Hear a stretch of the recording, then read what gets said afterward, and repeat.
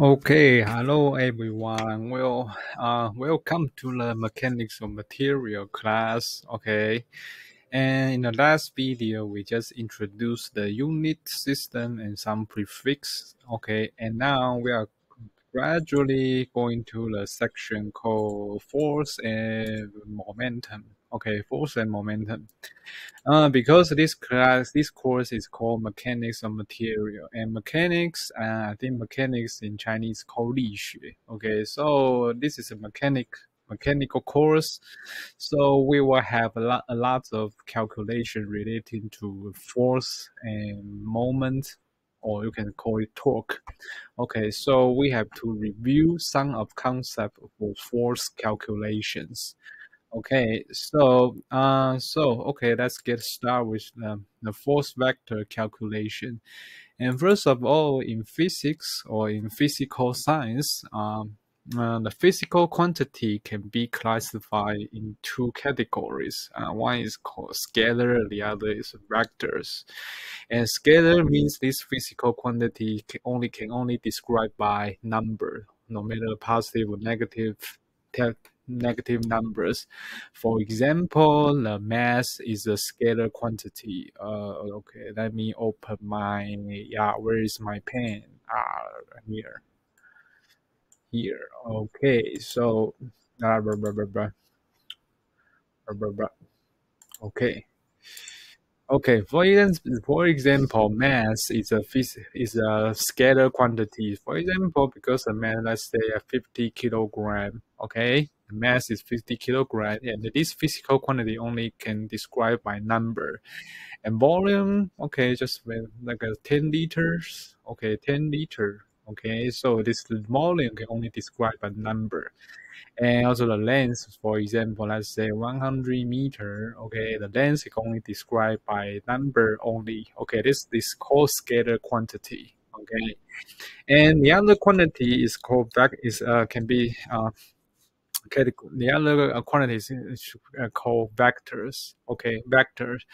And vector in vector is very different from scalar because in vector we have to use the magnitude and direction describe the vectors. Okay, for example, actually typically we use the arrow to represent the vector. Okay, so if this is the vectors, for example, I say this is okay, force vector and it's 5 Newton. Okay, okay. This 5 Newton is just the magnitude of this vector, but we also want to know what's the direction of this vector. So what is direction relative to with respect to x-axis, or what's the angle what's the angle of this vector with respect to y-axis?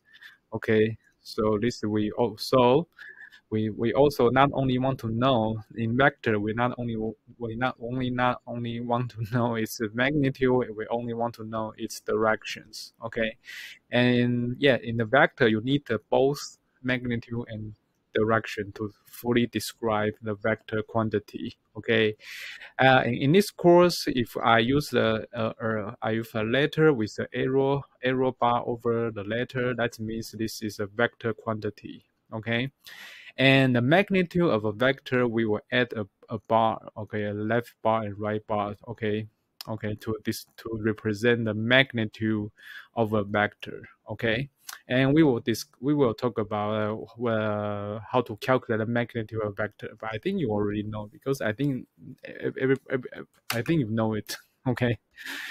Okay, so okay, that's the scalar quantity and vector quantity. Okay, and vector quantity we will face the vector quantity a lot in this course. For example, force is a vector quantity, and position is also vector quantity, and also finally moment is also a vector quantity. And moment, if you don't understand, is moment is just the torque.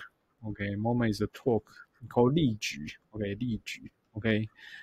Okay, moment. Okay, in this course, we Liju is called moment. I don't know. I don't know why it's called moment, but maybe he has some history issue. Okay. Okay, so okay, that's a scalar and vector quantity. Okay, let's go to the next page. Okay, so And we already know how to operate a scalar, how to add a scalar together, how to subtract the scalar, how to multiply the scalar. Okay, but okay, we also have we have the same question: how to operate a vector, how to add a vector together, subtract a vector, or multiply a vector. Okay, so that's what we are going to talk.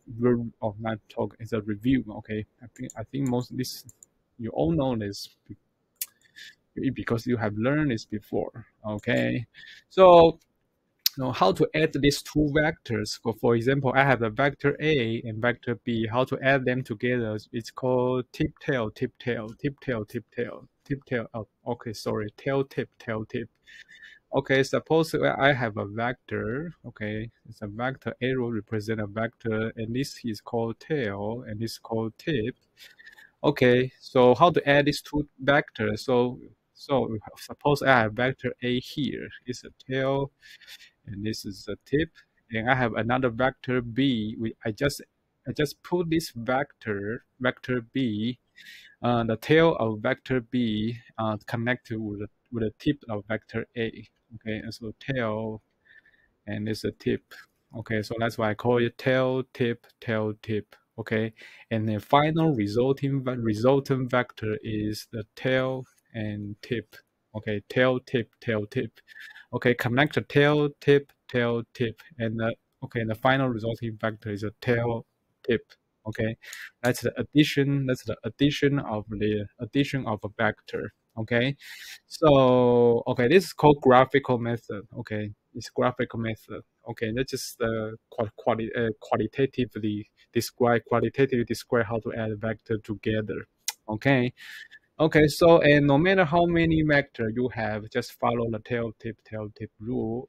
Okay, because in next slide we will see this. Not this one. Sorry. The next slide. Okay, suppose we have three vector add together, the same thing, tail, tip, tail, tip, tail, tip. And finally, the resulting vector is a tail, tip. Okay, it follows the same rule. Okay, and how to subtract these two vectors is very easy. If I have an A vector and B vector, how to do the A minus B by graphical method? Okay, so A minus B just is we can do a little trick. Is equal to A plus minus B.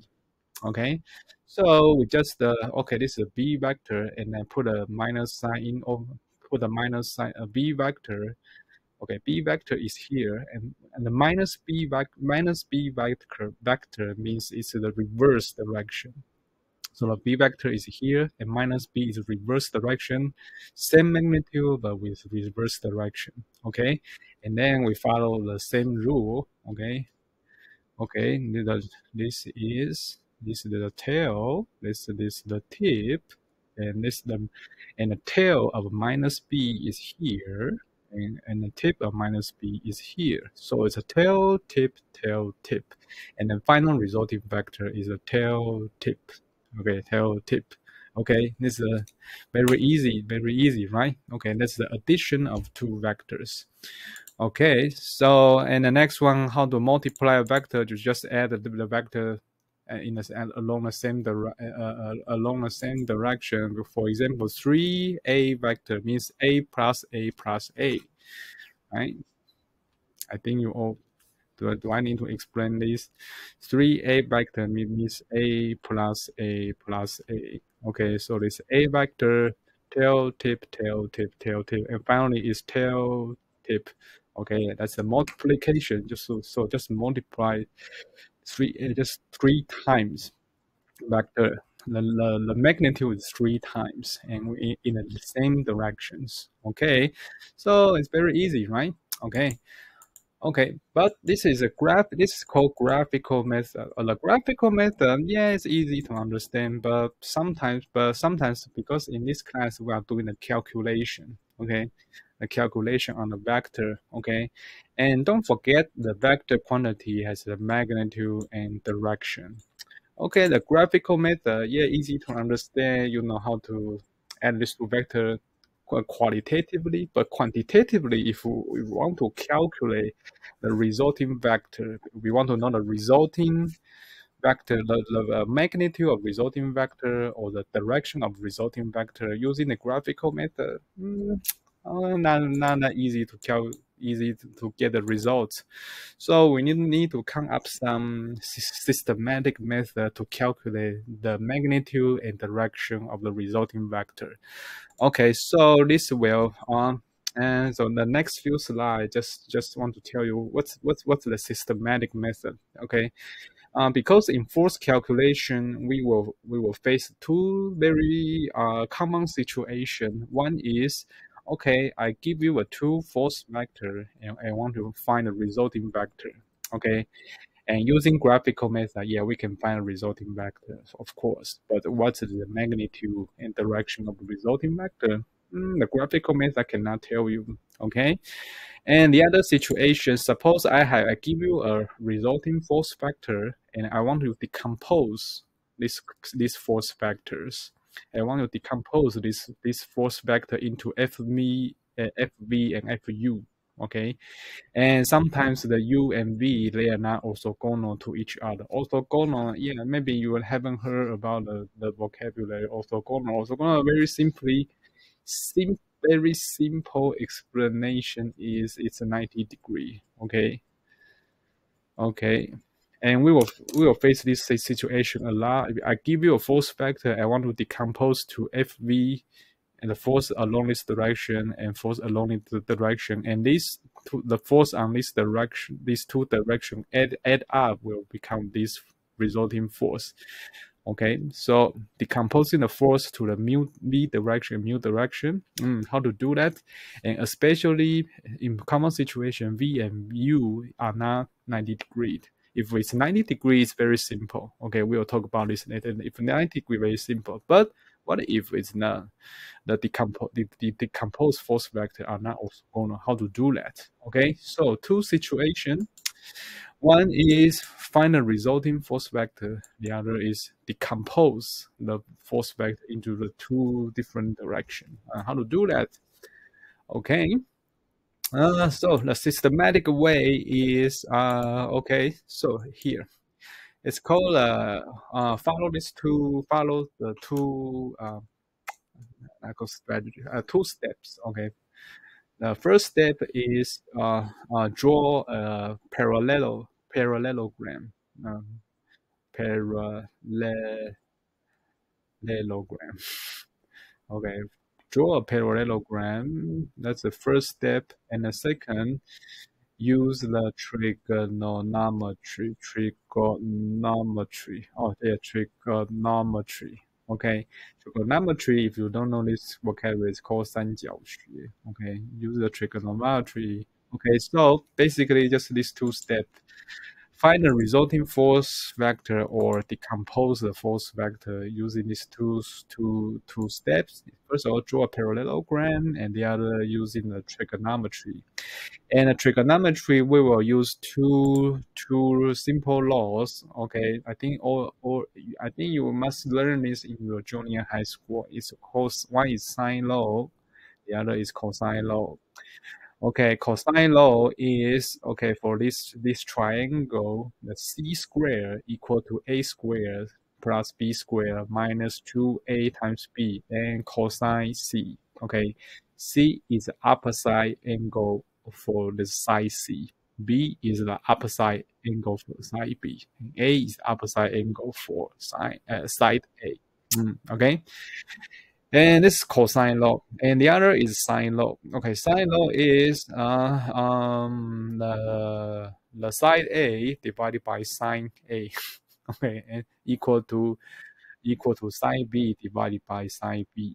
Okay, equal to the side C divided by sine C. Okay, and it's called sine law and cosine law. Okay, I don't want to prove this because you can Google it online you can Google how these two are approved. I don't want to show that.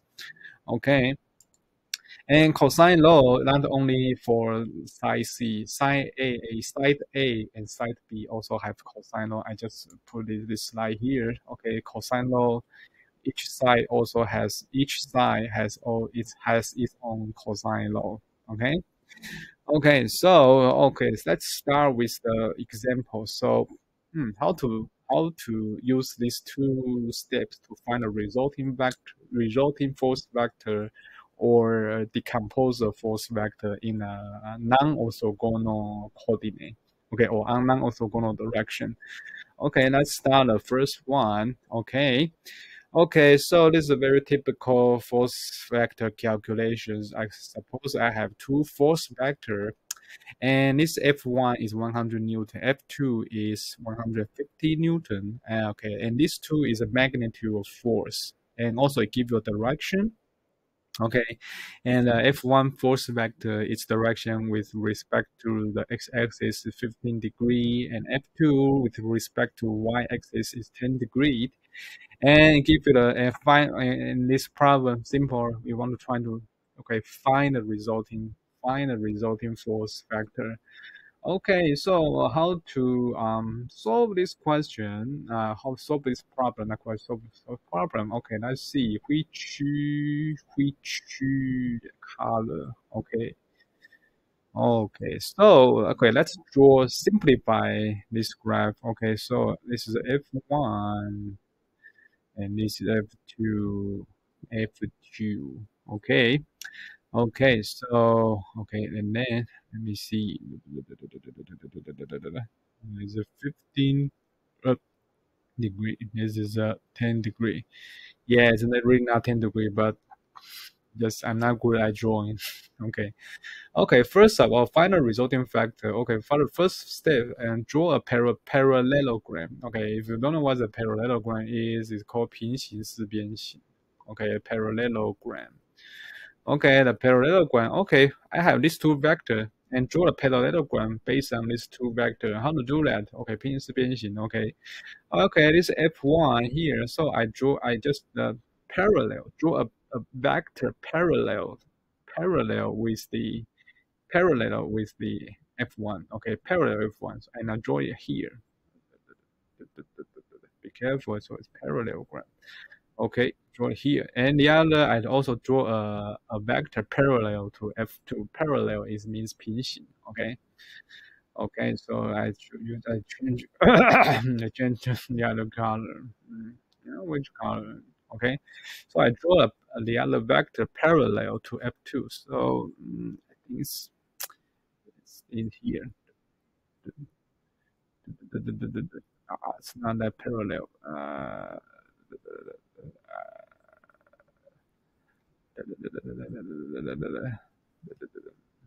Okay. Maybe they're not perfect. Okay, so I'm not really good at drawing. Okay, so simply speaking, I draw a parallelogram based on these two force vector, and the green one parallel to F2, and pink one parallel to F1. Okay, so I draw a parallelogram, and what's the resulting vector? Resulting vector is just here. Okay, just a diagonal vector in this parallelogram. Okay, so this is F. I call it resulting force vector. Yeah, I should use the. Yeah, I think I should use this to represent the vector. Sorry about this. So, okay. Okay, so we finished the first step, draw a parallelogram. Okay, the second one, use the trigonometry. Okay, in trigonometry, like in this previous slide, just using the sine law and cosine law. Okay, let's pick up a triangle. Okay, so which triangle we are going to choose? Okay, we choose this triangle, the down triangle. Okay, so okay, so and let's mark this. So if I call this angle 1, this is angle 2, and this is angle 3. Okay, so let's first write down the sine law. Okay, sine law. Sine law is the resulting vector fr divided by sine angle 3. Be careful, sine angle 3 equal to, okay, F1 is here. Sorry. This is F2. F2 is here. F2 is here. F1 is here. F2 is here because this green one is parallel to F2, so this F2. Okay, so F2 magnitude F2 divided by sine angle 1, and this is here. Yeah, be careful. This is F1, and sine angle 2, sine angle 2. Okay, so if the magnitude F1, F2, we know this because this problem give you, okay, this 100 Newton, this is 150 Newton.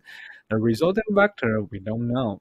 Okay, so do we know angle 1 and angle 2 based on this information of right now? Do we know angle 1 and angle 2? Not exactly. Okay, so what we know is here. Okay, what we know right now is this angle. Which color I should use? Which color? Which color? I don't have any color right now. Okay, what we know is this one. What we know is this one because this is a 90 degree and this 10 degree here, 15 degree here. So here here is 65 degree, right? Yeah, 90 degree minus 10 degree and minus 15 degree here. So what we know the angle is 65 degree here. So because this is a parallelogram, so here it should be 65 degree. Okay, so since it's a parallelogram, so based on this information, I think we know the angle 3, right? The angle 3 is equal to 360 degree minus 2 times 65 degree divided by 2. So what's the angle? Some 360 degree, 130. So it's 2 through 1. So it's 115 degree. So we can solve we know the angle 3. Angle 3 is 115 degree. Okay. Okay, so we know the angle 3, force 1 and force 2, the magnitude of force 2 and magnitude of force 1. Okay, but can we use the sine law to figure out what the FR is, the magnitude of FR, or sine angle 1 and sine angle 2? No, no. Okay, so if the sine law doesn't work, okay, let's try another one. Let's try cosine law. Okay, so let's write down the cosine law. Cosine law. Okay, cosine law. Okay, let's also just focus on this this down triangle. Okay, this down triangle. Okay, this down triangle. Okay, tell you if you apply the cosine law based on the resulting force vector, it will be okay. The force vector square equal to F1 square plus F2 square minus 2 F1 F2, and here because we know the angle 3, that's why I use this cosine, because three side this side, three side all have cosine laws, but because we know the angle 3, that's why I choose this cosine law. Okay, because the other two cosine law, I think they don't work. Okay, and so this cosine angle 3. Okay, because angle 3 we know is 115 degree. Okay, and F1 magnitude F1 we know, magnitude F2 we know. Okay, we know, and angle 3 we know. Okay, so we know this. So we all know this all unknown. So what's the FR? I think you can solve it. Okay, because this F1, F2, we all know all information, and also we also know the cosine angle 3 is 115 degree. So just using your calculator, because I'm not going to show the detail of the calculation. Yeah, because it just, yeah, I don't think it's worth to show the calculation on this problem. Okay. So FR is, I think the answer is 230, and don't be careful, it's units, it's Newton. Okay, so Fr is 213 Newton. So we solve the Fr, the magnitude of Fr.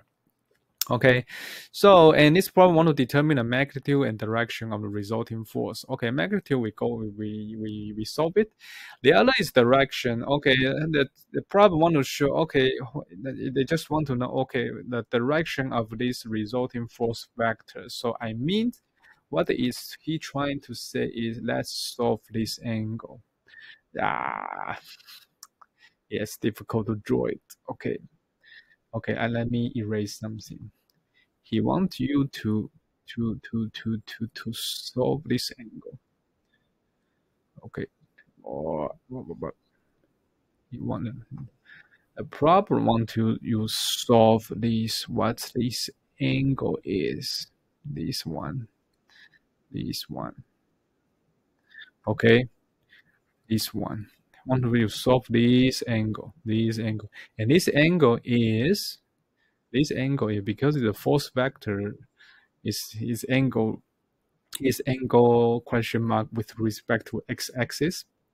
So the question mark, what's the angle? The question angle is equal to, be careful, this is equal to angle 1 plus 15 degree.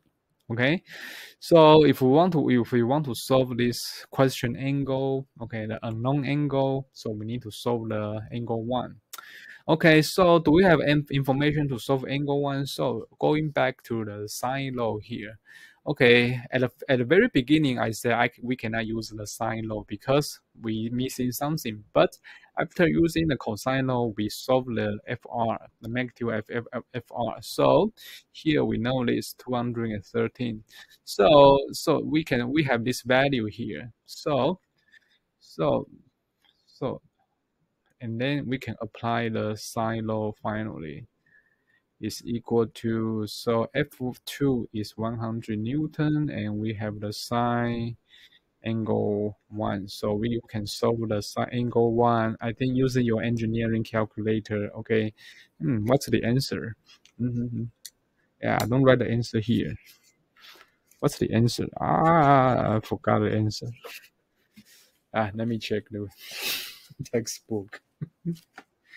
Okay, the answer should be what? Answer is the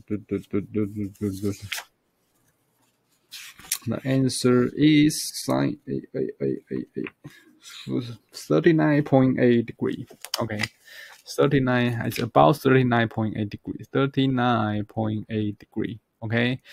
And so what's the unknown angle? So it's 39.8 degree plus 15 degrees. So it's equal to it's 54.8 degree. Okay, it's about 55 degree and very close to 55 degree. Okay, so okay, so did I write something wrong here? Let me check. Okay, F2. Sorry. I this is F2 is not the 100. F2, yeah, F2 is 150. Sorry. Yeah, I feel a little. That's why I feel a little strange. It doesn't look like, okay. So 150 is here. It's 100. Okay, so this is not. So this is 150. F2. Yeah, be careful. Okay, very easy calculation, but you still will make some mistakes. So this F2. Yeah, F2. Okay. Okay, F2 is 150. Yep. So this is 150, and then you can solve the angle 1. Okay. So that's the basic process to calculate the resulting force vector, and we will show the other example is called decompose the force vector. Yeah, we will also use the same strategy. It's called First of all, draw a parallelogram based on the force vector, and then use a trigonometry. Okay, yeah, more specifically means sine law and cosine law to solve everything out. Okay, I believe this type of calculation, I think you probably learned in your high school. Okay, or first year of physics, but It's not bad to refresh it, to refresh it. Okay, so I'll just start a video here. Okay, and see you in another next video. Bye bye. Yeah, yeah, yeah, yeah, yeah, yeah. Mm. Oh.